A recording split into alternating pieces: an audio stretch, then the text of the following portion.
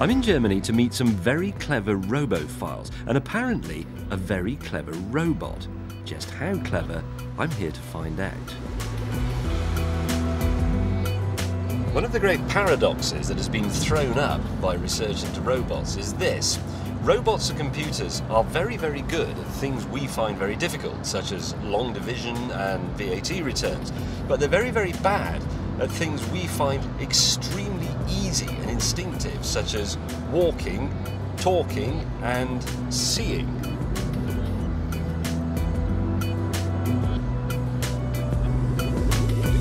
We tend not to think of seeing as a form of intelligence, but it most definitely is. It's not a simple matter of light going into your eyeballs. You also need your brain to process all the information so you know what things are, how far away they are, all that sort of thing. And we tend to forget that as children, human beings learn to see. And similarly, robots, such as my old mate Asimo here, must learn to see as well.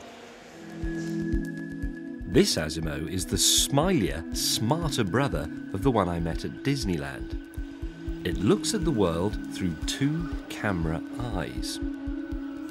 We interpret these images as a man waving, but to begin with, Asimo can't interpret anything at all. Professor Kerner here may as well be a psychedelic swirl of digital rubbish. So, Professor, Asimo is just an uncomprehending box of electronics. So how do you make him look and learn? Well, we start teaching Asimo to see just the way a baby starts to explore the world. So if you put an object close to the baby in its reaching distance, the baby immediately attends to, tries to fixate it or to grasp it. So going close to his grasping and reaching distance shows him this is an important object and he should try to attend to fixate.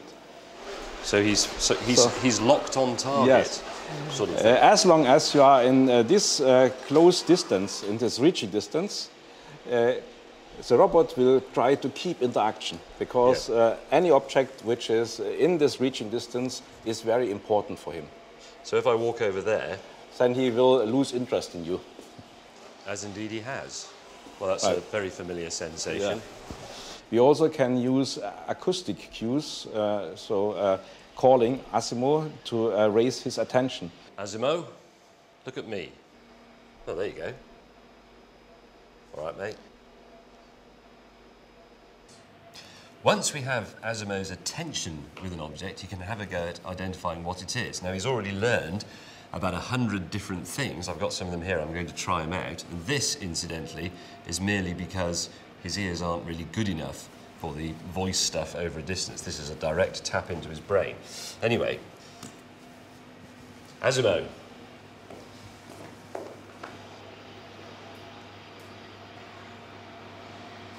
Toy duck. Yes, that is correct. It is a toy duck. Next, I want Asimo to learn something new. I've brought along two objects for him to identify. One is his grandpa from the 1950s, and the other is a Mini Cooper, the British one. So, he's never seen these before. He's learning these from scratch. So let's see what he makes of this. Asimo.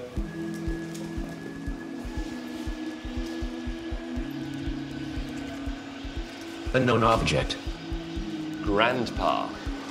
Grandpa, say, yes, this is correct, or no, this is wrong. Yes, this is correct. Okay. That means he's learned it. Now, we'll try that out later on. I'll go back with Grandpa and we'll see if he remembers who he is. Next, the Mini Cooper. Asimo. Pay attention, it's one of the most important small cars in history. Maybe toy car. Mini Cooper. Mini Cooper. Okay. Right. Now let us see if the lad can remember Grandpa. Asimo.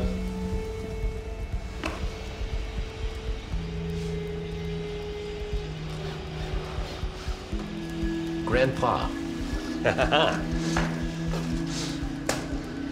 And now, it's not a toy car, remember? It's now a Mini Cooper. Asimo.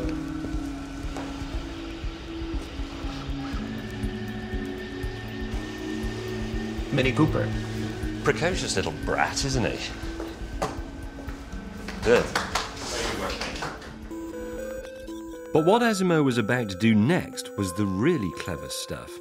First, Dr. Gurik taught him to recognise an ordinary chair. Learn what this flat thing is.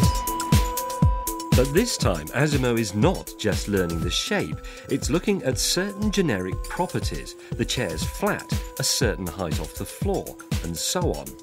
And once Asimo's got it, he is to nod. We then showed it an office stool. Now we can see it's a type of chair. But it's nothing like the shape of the first one. So, will Asimo recognise it as a chair? So he's nodding, saying yes, he recognises that as a chair. Yeah. And just to make sure it wasn't cheating, I got them to show it a table and ask if that was a chair.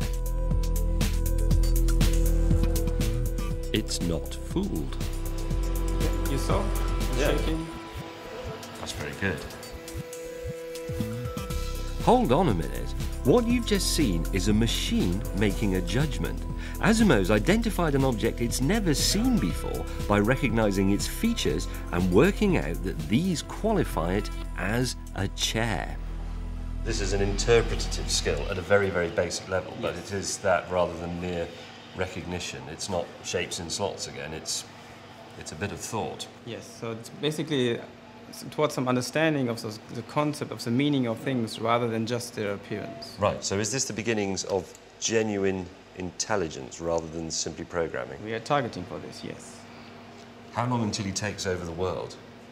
I don't think this will happen. So I'm not so sure.